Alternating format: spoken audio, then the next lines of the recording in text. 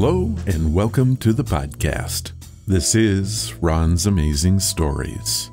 We have stories that should thrill you a little and chill you a little. It's amazing. What you'll hear are adventures sent in by you guys, classic stories from the pulp mags, and episodes from the golden age of radio. We have special segments like Ghost Stories with Sylvia. That's amazing. And These Are Your Stories. So settle in for the next hour and enjoy the show. One more thing. You just might want to prepare yourself to be taken away from today. Another 5-minute mystery.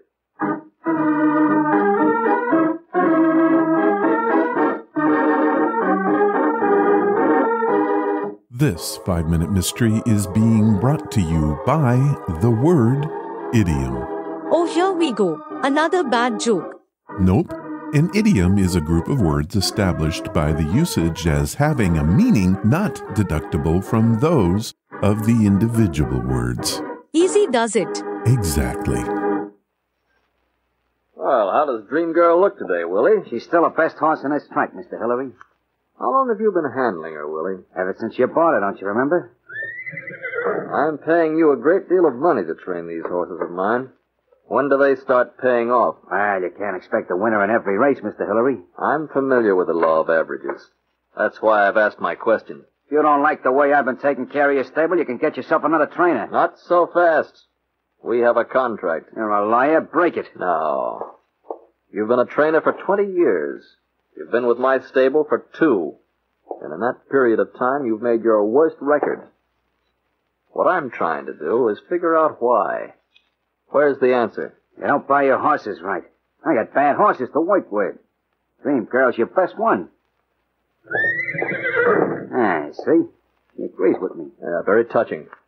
But since you can't accept a subtle hint, suppose I come to the heart of what I'm talking about. What do you mean? Simply, Willie, that you've been doctoring up my horses. I've got proof, and I'm going to see you put away for more years than you've been racing. Oh, no, you're not. Put down that shoe, you fool! Sure, I'll put it down. Oh! So long, Hillary. The race is over. When did you find the body here in the stable, Willie? Right before the first race, I was coming to look over Dream Girl before she was posted. Where was the body lying? There, by the door. There's a pile of straw almost covering it. Why do you suppose Dream Girl attacked Mr. Hillary? I don't know. I've always noticed she got sort of restless whenever he come in the stable. Look at the marks on Hillary's skull, Willie. Notice the imprint of the heels on his chin and cheeks? And the mark at the top of the shoe on his forehead? She really must have struck out at him. Where's the horse now? In the next stall. Mind if I look at her? Go right ahead. She's in here. Hello, girl. Hey. There's blood all over her right hind hoof. Yeah, I've seen it there before, but I left it alone for you to look at. How long did you wait to call me after you discovered Hillary's body, Willie? I dashed to the nearest phone. I didn't waste a minute. Where'd you find the horse? In the next stall with the body. And you've nothing else to tell me? Of course not. What else could there be? A confession, Willie, as to how you murdered Hillary. How does the inspector know that Willie, Dream Girl's trainer, killed his employer? In just a moment, we'll know, but first...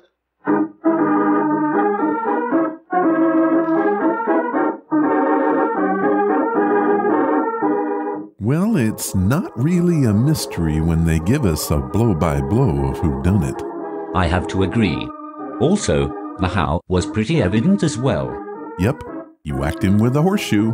So what is left to say? Well, a horse walks into a bar. The barman confuses idioms with jokes and offers him a glass of water, but he can't make him drink. Dang, Ron, that was a real sophisticated joke. I thought you might like it. I wouldn't go that far. And now, back to our story. Hey, you crazy inspector, you can see for yourself that Dream Girl killed Hillary. Look at the imprint of the horseshoe in his head. I did look at the imprint, Willie. That's all I need to send you to the chair.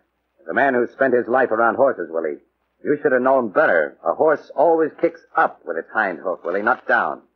Therefore, if Dream Girl had attacked Hillary, the imprint of her heels would have been embedded in the forehead and not in his chin. Well, I'm sure Yeah, it's all right, Willie. I know what you mean. You killed Hillary with one of Dream Girl's shoes. Perhaps this will teach you a lesson, Willie. Never try to pin a murder rap on a horse.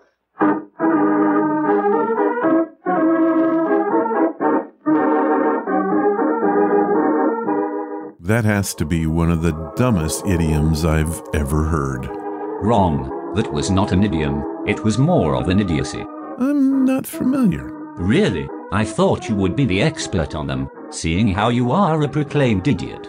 BG, I don't think I like you. I'm glad you got that out of your system. Oh, hey, that's an idiom. Yes, it is.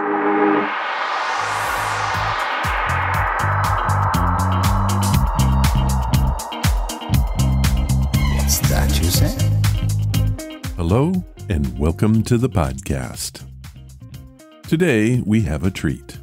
Sylvia Shults is here, and she's going to share a story, help us review an audiobook that she wrote, and tell us about her newest book, Gone on Vacation, Haunted Zoos, Museums, and Amusement Parks. Also, we have a listener story from Germany that is, well, nothing short of amazing.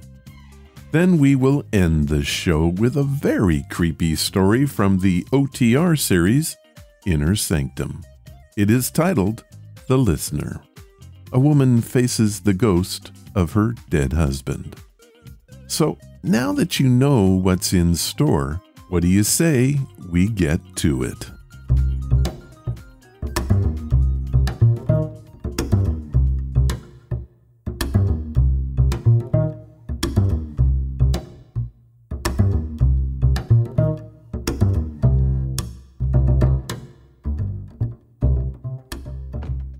Today's podcast is brought to you by Audible. Get a free audiobook and a 30-day free trial at audibletrial.com/Ron's Amazing Stories. They have over 180,000 titles to choose from for your iPhone, Android, computer, Kindle. Whatever you have, you can listen to Audible on it. So what am I listening to? Fractured Spirits, Haunting at the Peoria State Hospital, narrated by Leanne Howlett. Now you might be wondering why I didn't tell you who authored this. Well, that's because the book was written by our very own Sylvia Shults. This is her third book that has been turned into an audiobook, and it just might be the best. During the first half of the 20th century, the Peoria State Hospital was the premier mental health facility of its day. Dr. George Zeller created a model for the care of the mentally ill. Today, there are only a few buildings left at the hospital. Some of them are still in use. Others are inhabited only by ghosts. Our guide to these ghosts and the history that they represent is Sylvia Shults. Sylvia, what can you tell us about this book? Well, Ron, I was really excited to write this book. It came about because I got curious. I was hearing stories about this abandoned mental asylum, so I started investigating it and started collecting people's ghost stories about it. But the neat thing about this hospital is that the history and the compassion with which these patients were treated is just as fascinating as the ghost stories. So learning about the legacy of care that came out of this hospital for the treatment of the mentally ill was just as special to me as hearing all those wonderful ghost stories. How cool is it that 3 of your books have been made into Audible books? Oh, I am so very grateful for this. I listen to a lot of books on CD when I'm driving places, and they just make the hours fly and make the miles pass like nothing.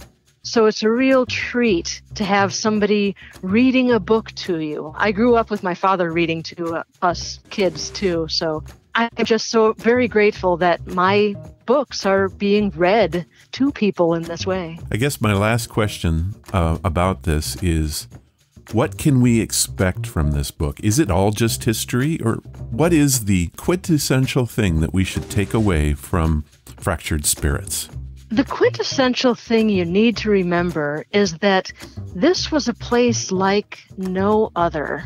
The ghosts are fascinating, yes, and the reason they are still there is because they received such excellent care. They want to spend their afterlife there. This was a place of compassion, and that is what I really wanted to make people realize. This isn't a scary place. This isn't a place where the patients were abused and resulted in hauntings because of that. This resulted in hauntings because of the family nature of the Peoria State Hospital. Well, Sylvia, we have a clip from the book, and it comes from the chapter titled The Pollock Hospital. Now, we've talked about that one many times. It tells the story of your friend David and his encounter with a spirit.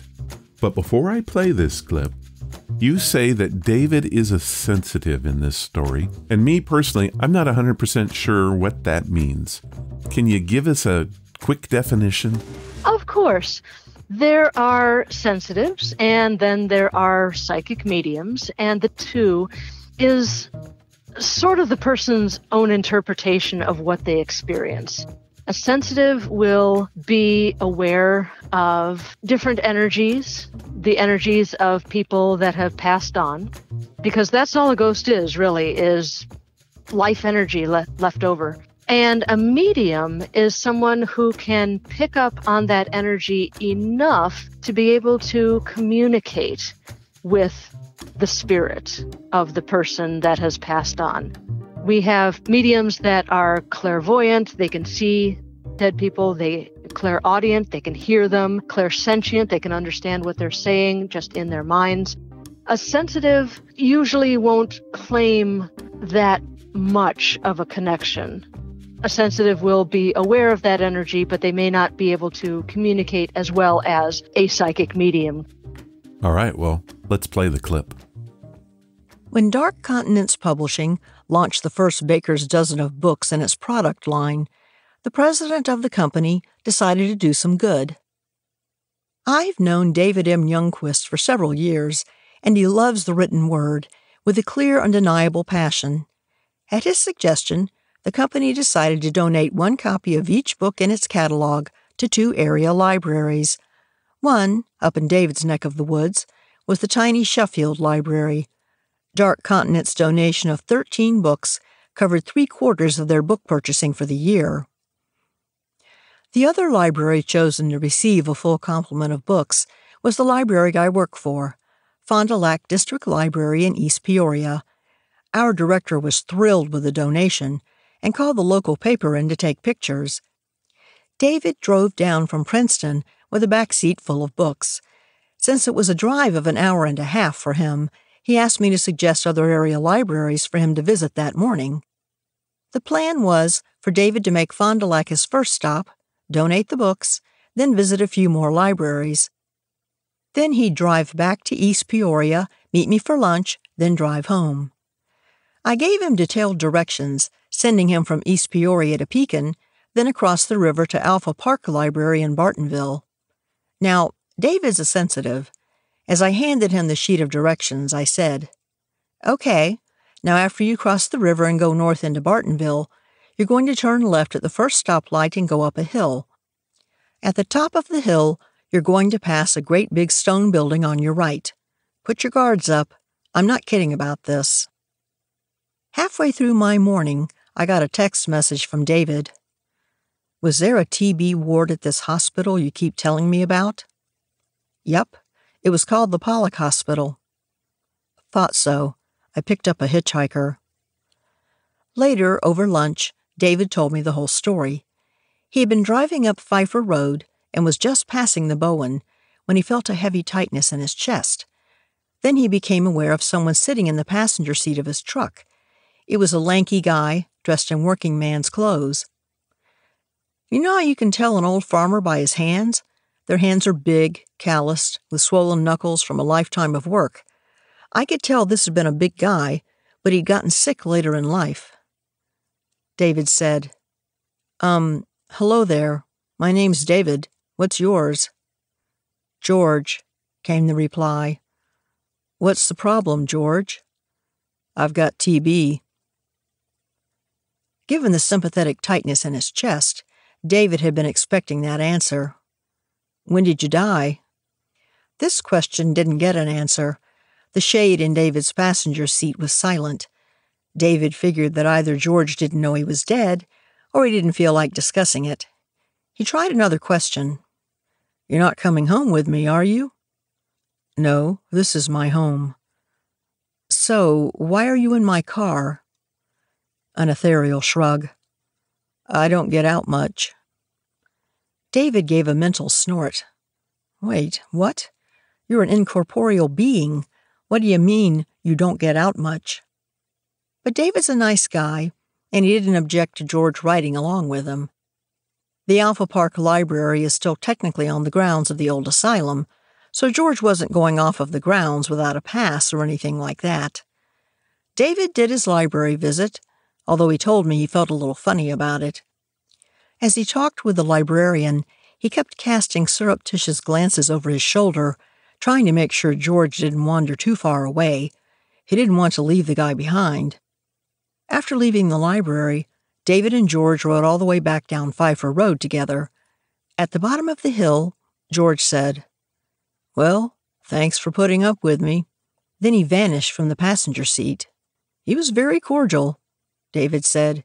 He was one of the most pleasant, well-behaved spirits I've ever encountered. Well, fractured spirits haunting at the Peoria State Hospital, Sylvia brings the passion for the paranormal investigation to her adventures at this haunted hotspot. The spirits come to life once more as she explores their former home. A true ghost story over 100 years in the making. Fractured Spirits is a narrative of nonfiction at its finest. And you can have this book today. Here is what Audible has set up for us. They are offering a free audiobook and 30 days to give you the opportunity to check out their service. This includes free access to the Audible Plus catalog, which is updated monthly with new titles. To download your free audiobook today, go to audibletrial.com/Ron's Amazing Stories. Again, that's audibletrial.com/Ron's Amazing Stories, and you can get Fractured Spirit today. Thank you, Audible, and Sylvia, thank you. Oh, Ron, it was my pleasure. These are your stories, sent by you, for you.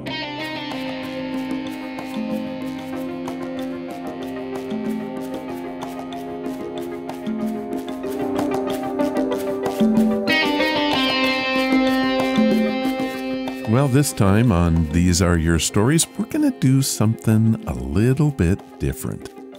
Something that I've actually never done on These Are Your Stories, and that is, I'm going to bring in Sylvia Shults. We just heard her tell us all about an audiobook. Let's see if she's got any stories for us today.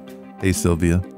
Hey, Ron. How you doing? I'm doing great. It has been a long time since you've been on the show. I don't even know how long it's been. It has been a hot minute, yeah. We have had problems. You've had problems. You went to England.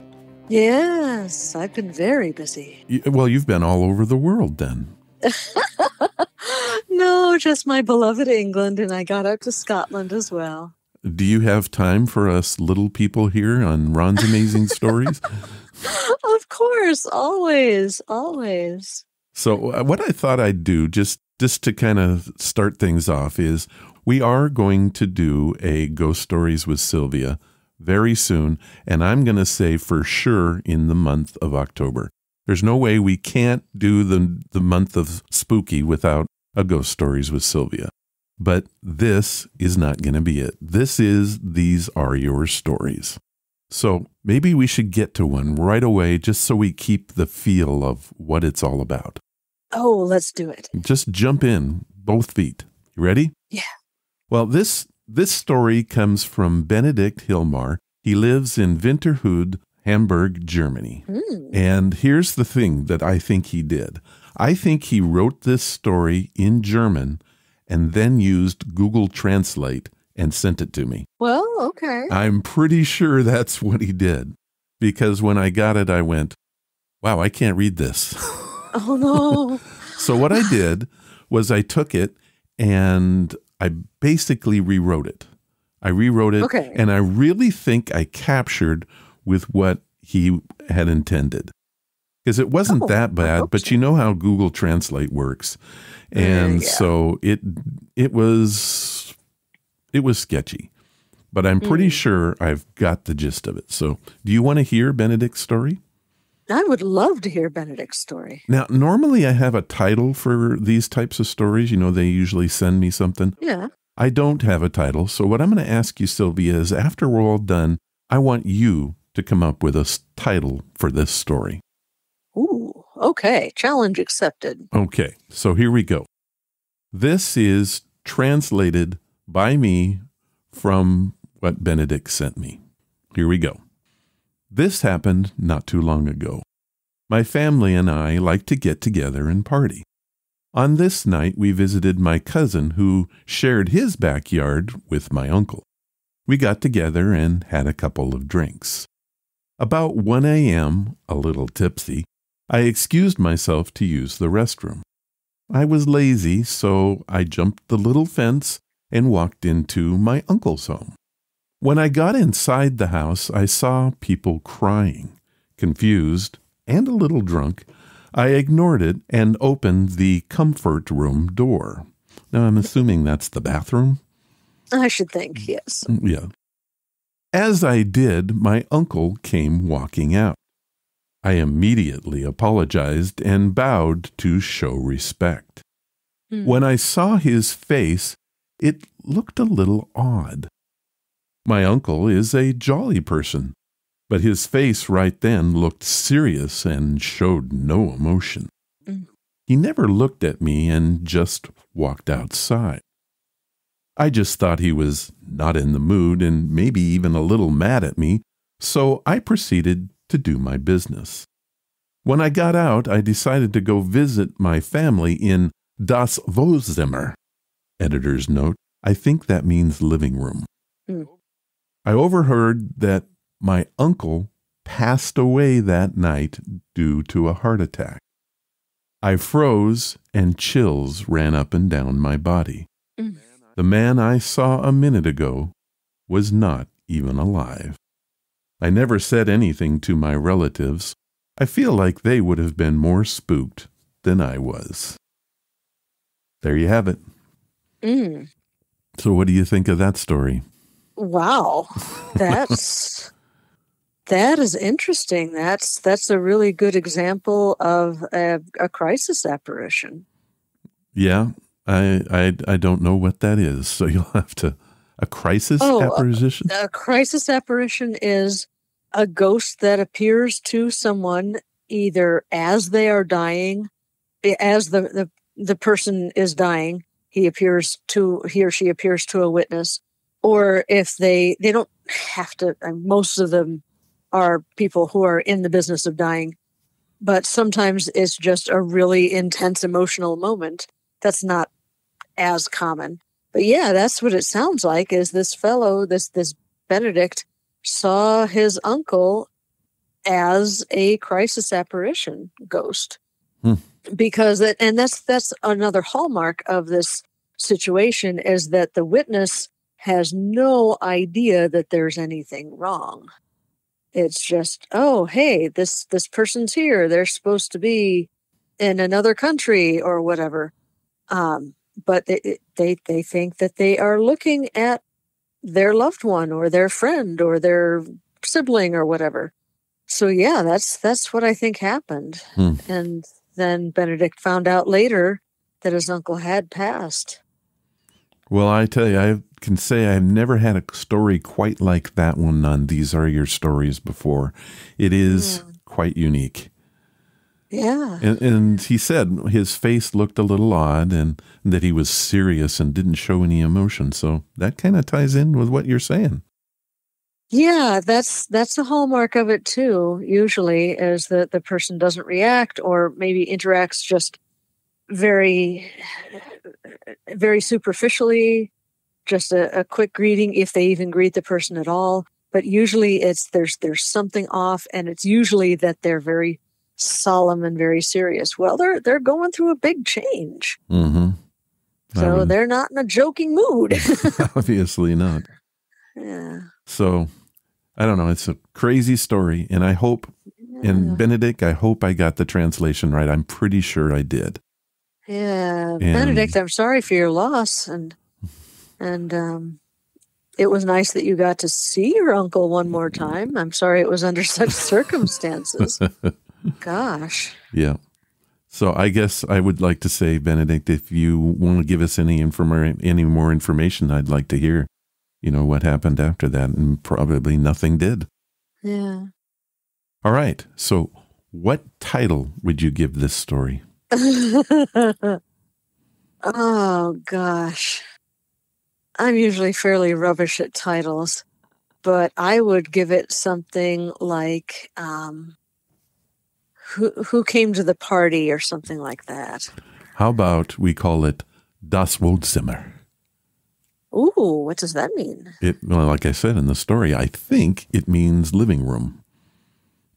We could call it that, sure. And let it go at that. Yeah, let's do. All right. Well, Sylvia, so tell us about what you've been doing. I mentioned that you were in England. What else has been going on? I have a little bird tell me that there might be a new book. Well, there is indeed word on the street that there is a new Sylvia Shults book out in the world. What's its title and what's it about? Oh boy, this is called Gone on Vacation, Haunted Zoos, Museums, and Amusement Parks. Oh, that sounds great.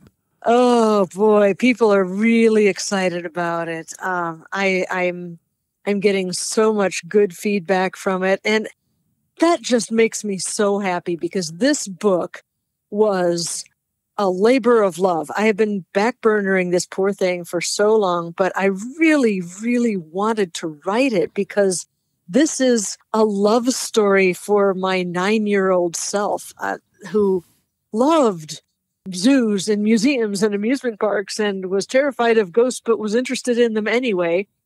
And yeah, this is the book that I have always wanted to write, as it turns out. So is it available now? Is it something we can go get right as we speak? It sure is. Yeah, it's on Amazon, of course. It is also available through a place called bookshop.org. Oh, yeah. We've talked about that before. We have, yeah. When you make a purchase from bookshop.org, a part of your purchase price goes into a fund. And every month, that fund gets divvied up between the proprietors of independent bookstores. Oh, nice. So it's a really great way to support local businesses. Well, that sounds great. And so we can go get it right now. You sure can. All right. There's also actually a new Days of the Dead calendar out. Oh, it's that time of year, isn't it? Yes, it is. Yeah. SylviaSchultz.wordpress.com is where you can contact me to get your muddy paws on something like that. I'll tell you a little bit about it. I have one that is finishing up here. And basically what it is it's a calendar, fully functional, place to write your appointments or whatever you want to remember when your Netflix expires, whatever you want to write in there. And then you get a ghost story every single month. And so it's a great little addition to my wall. I'm actually looking at it right now. Fantastic. So that's a good thing. So we get that where one more time? SylviaSchultz.wordpress.com. Well, Sylvia, I want to ask you for a favor. What's that? Well, there's another book you did. It's called The Days of the Dead. We talked a little bit about it before. And I was wondering if you would read to us the story from September 26th, I believe 1880? That is correct, yes. Could you read us that story to close us out on this? I certainly will. The story for September 26th is called The Hero Engineer. It comes from Sacramento, California in 1880. Of such things are heroes made. Railroad engineer William Brown made the ultimate sacrifice on September 26, 1880, dying so that hundreds of lives would be saved. Someone had thrown the wrong switch, and Brown found his train headed onto a ferry wharf that led directly into San Francisco Bay. Thinking quickly, Brown managed to unhitch the passenger cars from his locomotive. The cars slid to a stop, but the engine plunged into the water. When the locomotive was pulled from the bay, salvagers were astounded to see Brown still grasping the controls, still trying to bring the engine to a stop. Brown is now said to haunt the Old City Cemetery in Sacramento. That is a great story, and it's funny, I've never heard it before, and it seems like that would be the stuff of folklore. Yeah. That is what it's like to have the book, The Day of the Dead. The calendar gives you a story every month. This book gives you a story every day of the year. That's right. And it is great. I have a copy of it right here in front of me, and I love this thing. This is a great book. Well, thank you. All right, Sylvia. So tell us one more time as we end this, where can we find everything there is to know about Sylvia Shults? You can find everything there is to know at sylviashults.wordpress.com. That is the place for all of my information. That is the place to find out more about the Days of the Dead calendars. It's a place to find out more about Gone on Vacation. And it has the landing site for episodes of Lights Out, of which the next half a dozen or so will be stories that I have collected in England. Oh, that's going to be great. Oh, yeah. All right, Sylvia. Well, I want to thank you for doing the audiobook with us today, reviewing Fractured Spirits. And I want to thank you for taking the time and being part of These Are Your Stories. It was my pleasure, Ron. See you next on Ghost Stories with Sylvia. I'll be there. Well, that's it for this time. If you have a story that you would like to share, head to the main website at ronsamazingstories.com. Click on the story submission banner, leave your story, give it a title, and please tell me where you're from. I'll read it if I can.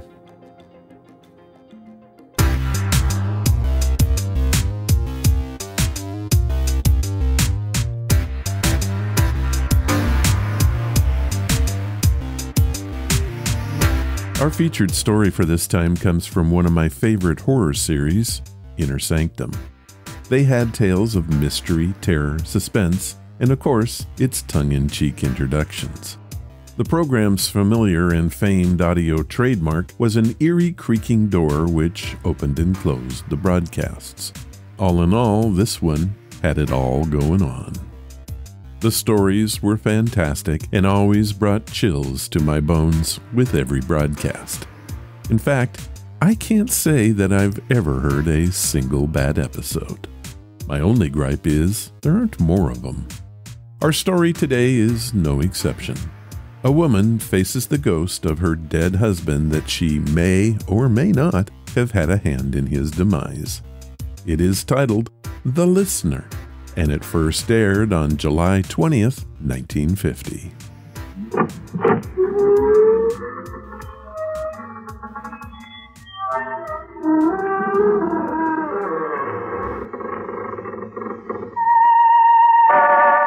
Good evening, friends of the creaking door. This is your host to welcome you into the Inner Sanctum for another visit with your favorite characters.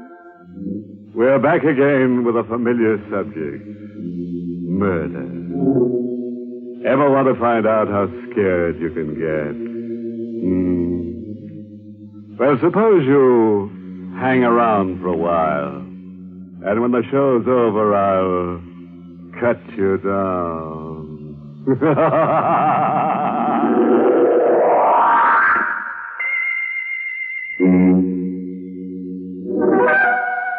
All right.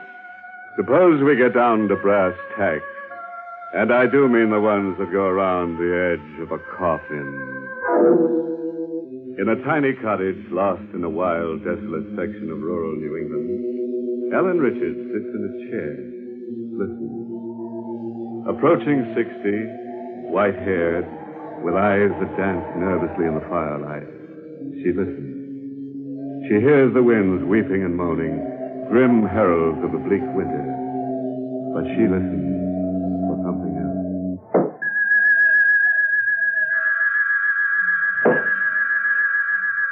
Gregory? Is it you? Where are you? Upstairs?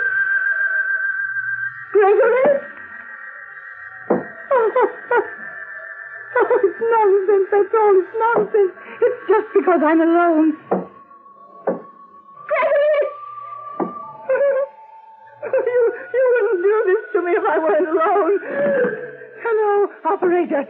Hello, what's the matter with you? Number, please. Hello, operator. I want you to ring my nephew, Leslie Richards. Tell him to come home at once. Number, please. My nephew, Leslie, I told you. What's the matter with you? Don't you understand? You must hurry. I beg your pardon. What number do you wish to call? Number. Oh, he's in town somewhere. The depot. Call him at the depot. Oh, don't you understand? I hear the boots. Those heavy, hobnail boots. And the cane tapping. It's my husband. He's coming up out of the cellar step by step. And he's been dead for 5 years. And now he's on the landing. And now he's opening the door. And now... Oh! Hello, Auntie. Oh, Leslie, you darling boy. Oh, it's you. It's you. And not the other. Really, Auntie, I don't quite understand. You dear boy, you must forgive me. I'm hysterical. Just be patient with me. I'll be all right in a minute. What's wrong? What happened? Let me hold your hand. Oh, just knowing that you're here makes me feel better already. I thought I'd go out of my mind. Oh, you poor darling. Now, if you'll only tell me what... Wait a moment. Do you hear anything? Just the wind? That's all? That's all. Oh, Leslie, you mustn't leave me alone ever again. I simply can't bear to be alone. But I just drove to the station to get Miss Morrow. Darling, you're in a terrible state. You really must sit down. I'll get you something. No, I'll be all right. I'll be all right. Where's Miss Morrow now? She went through the side entrance in her room, I guess. I think I'm going to discharge that girl. Why? Oh, I don't know. I feel she doesn't belong here. I don't like strangers about. Really, Auntie, you're being silly. You can't bear being alone, and now you want to discharge your companion. Well, you're here now. But I can't be with you all the time. Leslie. But you almost never leave the house, and someone must go out to get things done once in a while. Oh, yes, I suppose you're right. And it won't do you a bit of harm to go out once in a while, too. The movies in town, or maybe New York for the theater. No. But, Ellen. Don't you dare suggest that again. You must never suggest that again, do you hear? But why? Why must you stay here locked up in this house? Because ever since my husband disappeared, I vowed... Oh, what's the use? You wouldn't understand. I think I would. Oh, no. You're young and handsome and charming, and there's no use troubling you with all that. There. I feel ever so much better already. No, dear Leslie, you don't know what you've done for me. Really? It was horrible living here with just Miss Morrow until you were sweet enough to come and stay with a poor, lonely old lady. I know it must be trying for you. It's really lots of fun. I'm having a fine time. And that talk of your being an old lady is just nonsense. Why, if Uncle Gregory were here and could see you now, he'd fall in love and marry you all over again. Why do you say that? Just to make you laugh. Oh. Oh, you're very flattering. See, you're laughing. That's better. Leslie, you won't go away, ever. Will you? What an idea. You're my only living relative. I'll remember your kindness when I'm gone. You'll be wealthy, very wealthy. Here, now, what kind of talk is this when you're gone, indeed? Why, we're going to have grand times here forever and ever. Now, you go to bed and sleep away all that foolishness. And here's a kiss for a pleasant dream. Oh, you silly, silly boy. Well, say good night to Miss Morrow for me. I'm too tired to wait. Good night. Barbara? Come in. Barbara. Don't tell me about it. Don't say anything. Just kiss me and hold me tight. Oh, dearest.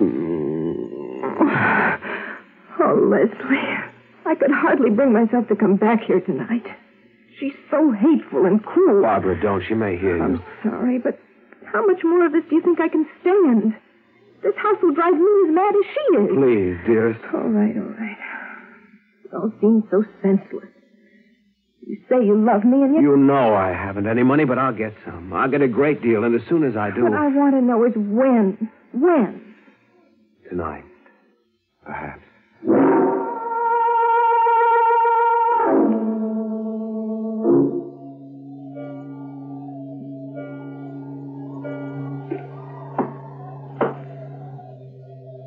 Gregory?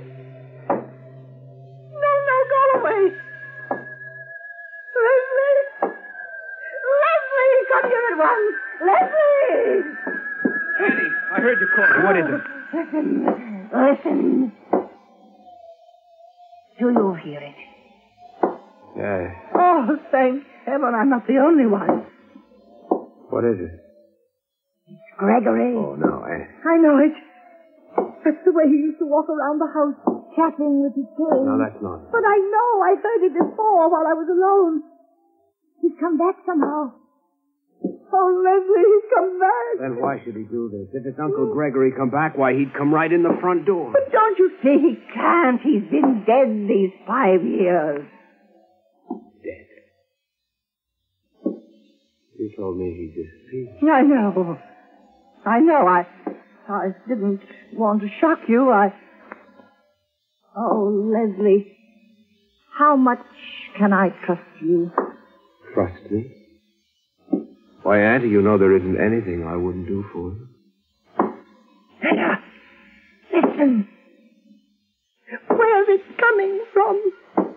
The living room. Give me my robe. Yeah.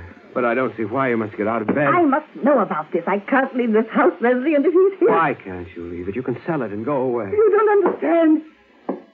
Yes, the living room. We're going in there. I'm not afraid to face anything if you're with me. Now, come. Very well.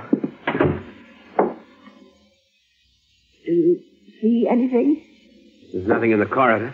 But I can hear it. It's closer. There's the living room. Not a soul there. Not a soul? Why'd you pick up that fireplace iron? You'll know in a moment. Can you move the piano? These old uprights are pretty heavy, but I think I can do it. There. Get that little shovel from the fireplace. Hurry. What's that? I don't understand. What are you doing there? What is it? Some kind of secret trapdoor in the floor you're trying to move with that iron? Yes. It's the floorboard. Oh, here, let me do it. All right. I think I have it now. There's nothing but dirt under there. Use the shovel. Very well. Leslie, I don't know. Listen. The tapping has stopped. Yes. Why? Perhaps this is why. Perhaps he wanted me to find his body. He's still there? Look. Gregory! So that's why you never left this house, isn't it? He was lying here all this time. Lying here where you buried him. After you murdered him. Isn't that so, Auntie Ellen? Now, who is bleeding last? Oh, yes. Auntie Ellen, the old darling, just had her nephew dig up her husband from under the floor. If you think she kept him there to make him stay home night, you're wrong. He'd been murdered. And Auntie Ellen's nephew just accused her of killing him. Yes. Yes, I killed him. Leslie, you mustn't tell anybody. I know you won't tell. Oh, it's been horrible living all these years with him right in the same house. I could never leave. Someone might find him, you see. And every time I heard a noise in the house, oh, it was frightful. I should think so. That's why I sent for you. I couldn't bear it alone. Now you know my secret, and you will help me. Will I? Of course, dear Leslie. I know you will, and... Won't you? Oh, it's Miss Morrow. Don't let her Quite all right, Auntie Ellen. Come in, Barbara. No, you can't. I've heard everything, Mrs. Richards. And I know everything. You know? You and Leslie.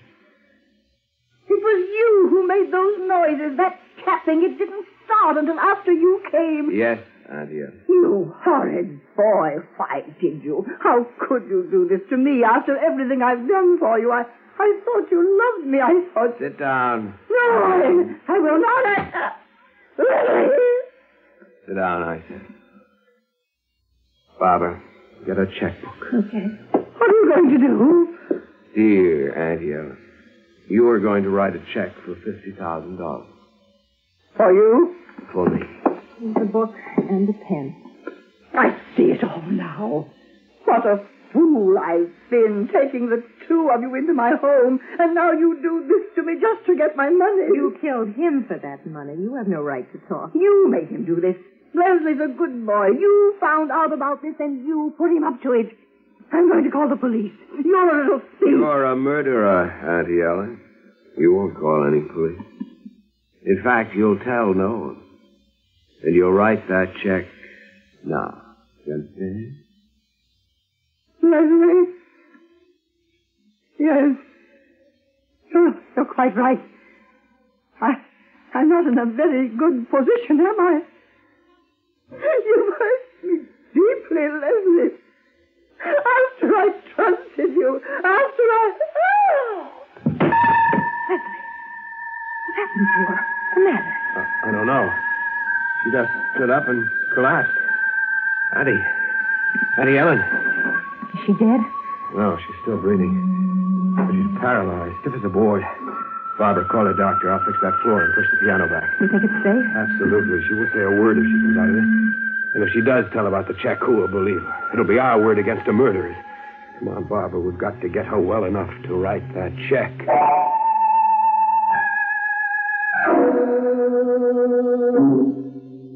Mrs. Richards, if you can understand what I'm saying, blink your eyes. Ah, thank you. Well, Dr. Walsh? Well, I can't give you a final opinion yet, young man. She seems to know what we're saying. Was it a stroke? Possibly. We won't know until I can take some x-rays. It may be simple hysterical paralysis. Doctor, I'd like to know if there's any danger. Danger? Yes and no. Patients have sometimes lived for years after a stroke. I'm going to call in a specialist for consultation. And I'll be back in the morning with x-ray equipment. Meanwhile, don't move her from that chair. Yes, Dr. Walsh. It was very kind of you to come so quickly. Mrs. Richards is an old friend of mine. Call me at once if she seems to get worse. I certainly will. Good night. Good night. Leslie. Oh, rotten luck, isn't it? Just when we had... Look. She seems to be smiling. Now be careful. She can understand everything you say. I know. And let her. Let her.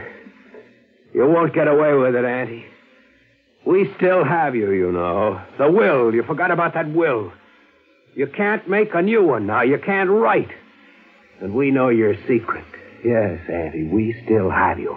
No, Leslie. She has us. What are you talking about? You heard what the doctor said. It may be years. We can wait. Can we? Wait here, taking care of her, waiting for her to die? You imagine what that'll be like? Well, maybe you can wait. I can't. Barbara, you mustn't. What's the use, Leslie? We waited all this time, and you see what happened. We're worse off than we were before. No, Barbara, you mustn't lose your head. There may be something we can do. What can we do? We can... Yes, Leslie? She got away with it. Why can't we? Murder. Yes. I've even thought of a plan. Have you? We can both be away, far away from here in South America, perhaps. When this house can catch fire, an invalid unable to move, it can be arranged, you know. Yes. Yes, it can be arranged. But are you sure of this will? Certainly. She told me about it a dozen times. Have you seen it? No, but I know. You can't believe what she tells you. You better look. You must be sure of all this. You're quite right. I'm almost certain the will is in her room. I'll find it. You'll see that I'm right.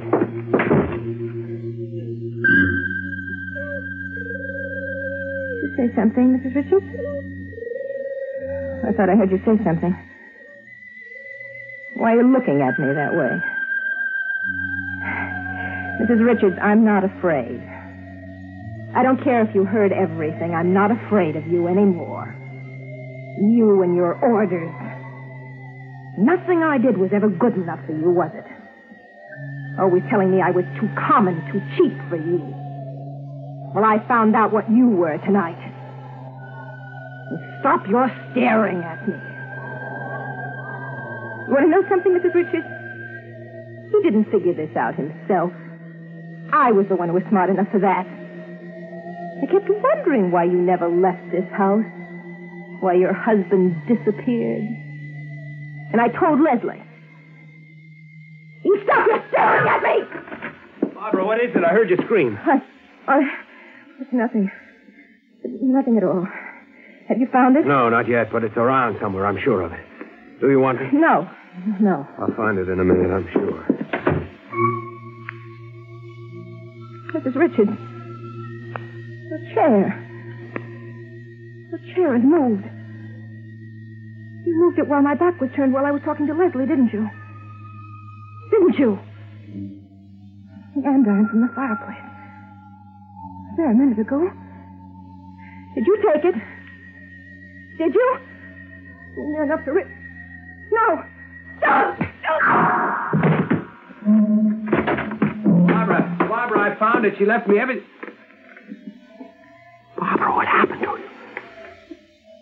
Auntie Ellen, where are you? I'm standing behind you, Leslie. What? Don't move. But Barbara... She's dead. I killed her. I have the andiron here in my hand. Don't move. Auntie, now please. Stay on your knees. Just where you are. Very well. If you wish. But... You were very anxious to find out what happened to my husband.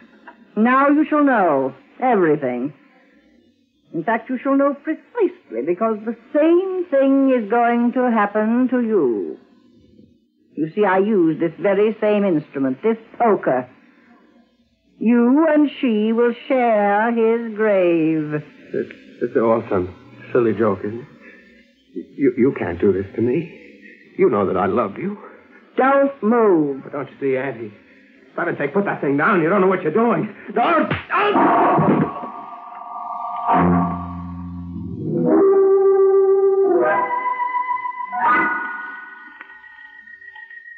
Hello. I'm sorry to disturb you, Dr. Walsh. This is Ellen Richards. Ellen Richards? I knew you'd be surprised, but I've fully recovered. You were quite right when you thought it was hysterical paralysis. Well, I thought so all along, but naturally I wouldn't venture an opinion without an expert. But why did it happen? Oh, it was a silly thing, I suppose, but my nephew Leslie told me he was going to marry Miss Morrow.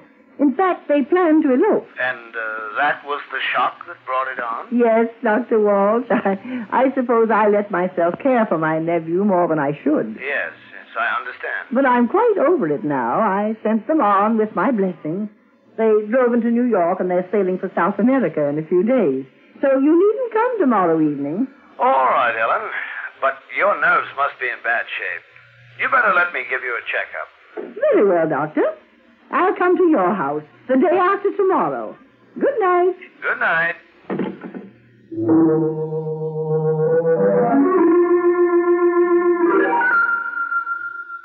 Ah, there, Ellen. That completes my checkup. And what's the verdict? You've got a constitution like iron. You'll live to at least 110. Oh, but, Ellen, you have to get out of your house. No, now, don't go into that again, Dr. Walsh. When Gregory disappeared, I made up my mind I would never leave, and I mean to stick to that vow. That's not what I meant, Ellen. Haven't you heard the news? What news? The new superhighway. It's going to be built right through your property. Your house is dead center of the roadway. They'll have to rip it down. What? Well, they can't do it.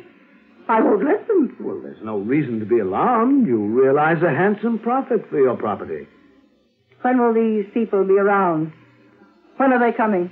Why, the surveyors are in the neighborhood now. They may be calling at your house today to examine the property and make an estimate of its value. Today? Well, I must get back to the house immediately. I don't want them to come when I'm not there. Oh, excuse me. Hello? Yes? Yes, one moment. It's for you, Ellen. For me? Who is it? Why, I believe the man said the state police. But what could they possibly want with you, Ellen?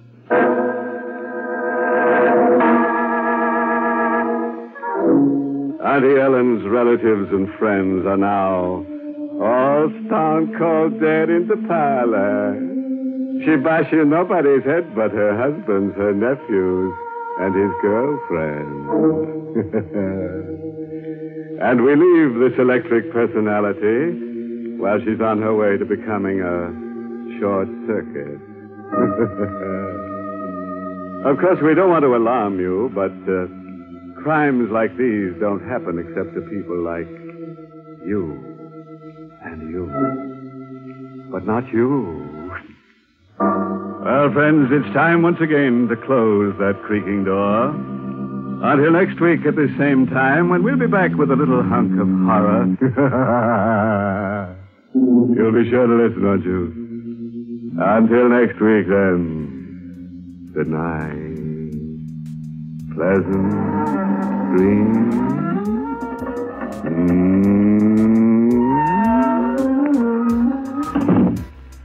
Did that one keep you going? I was transfixed by the story, the acting, and even Raymond himself. Truly a classic and a good representative episode. The Inner Sanctum, or simply Inner Sanctum, was hugely popular, and it aired from January 7th, 1941 to October 5th, 1952. In all, 526 episodes were broadcast.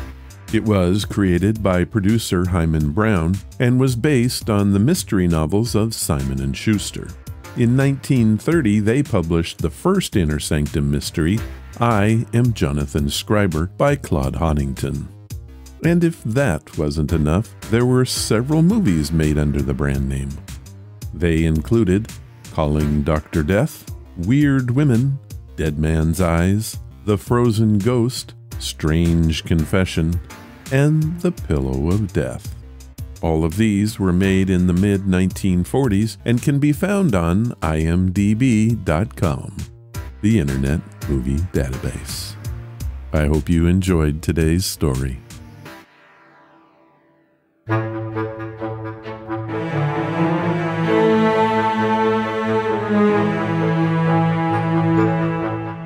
That was episode number 609, and today I want to thank Benedict Hilmar and, of course, our very own Sylvia Shults for being on the show today.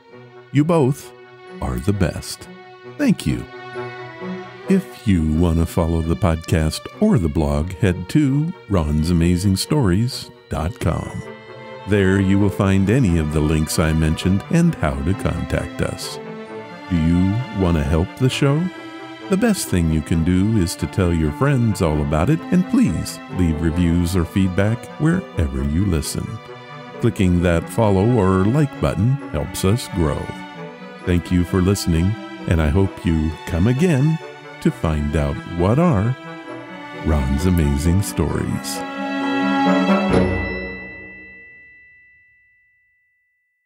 All of the vintage audio used in the podcast is believed to be in the public domain.